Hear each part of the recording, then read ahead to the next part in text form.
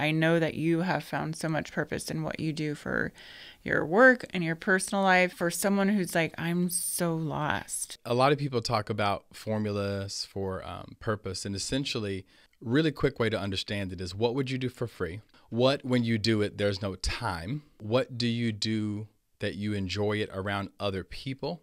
So then, of course, the skeptic in our brains kicks in and goes, well, I got to eat. I got to pay rent. What I teach people professionally is that there's a way to integrate purpose into what you do professionally. But I think we've created kind of this all or nothing society where just because you have a gig or you're running a business, you can't live in your purpose.